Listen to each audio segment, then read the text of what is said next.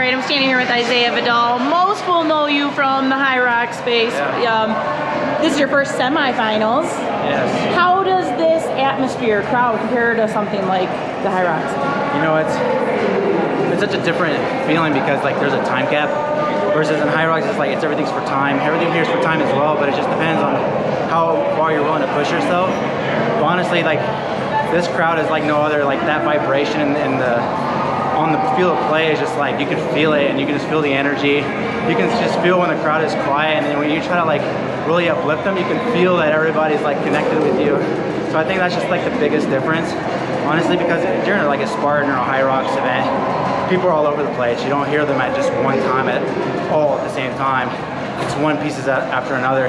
Versus here, it's like so exhilarating because you actually can feel the atmosphere really like with you and connected with you. You started out strong on the run sled. Yeah. Totally expected from those of us that know you. Finished yesterday strong with the run again, right? Yes. But you just crushed this one. Yes, I know. I felt confident going into the last day just because I know everybody's beat up. Usually that's when I can start to really pull ahead because I just know how to adapt when I'm very fatigued. Yeah. But honestly, just these last two workouts are really kind of wheelhouse workouts. Yeah. I can pace them pretty well without going to failure and just really just riding that fine line. So that's what I'm just doing today.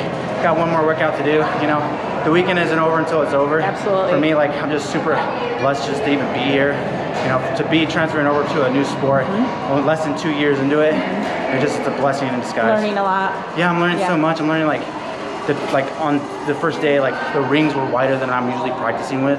That's the reason why Event 2 went completely bad for me, just because I wasn't prepared for that. Right. But you never fail, you're just learning. Yeah. And for me, like, those are little pieces that I'm gonna start taking away home. Good thing they got to let us keep the ruck, because I know for sure if it comes up next year, I'll be ready for it. Yeah, the weighted was a different. Very. Yeah. And I practiced like with 30 pounds, you know. I practiced with heavier weight on my back, but then again, the rings that I was practicing with were a lot closer, a lot narrower than these rings here. You can't move them. They're wider. So that's why I felt like, what the heck's going on? It's because I was chicken winging it because of the width of it. And that's just a learning experience, you know? Absolutely. So there's a lot of takeaways that I can take from this weekend, and you know, it's my first time. Yeah. Ever here. I can't beat myself up too bad. I had, you know, several top 15 finishes, and for me, it's just like, just keep moving forward. You're good. Love that.